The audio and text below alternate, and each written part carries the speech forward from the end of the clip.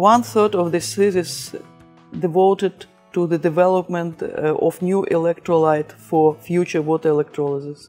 And we obtained the unbelievable result there that tungsten carbide, which is comparing to platinum, is very cheap, is better catalyst for hydrogen evolution reaction than platinum. Besides this project on development of water electrolyzer, I also participate in an ongoing project that's about hydrogen storage in the form of metal hydrides. And what we are doing here, we're trying to improve this hydrogen, high pressure hydrogen pump. And the company which produces this hydrogen refueling station, H2 Logic, they are part of this project.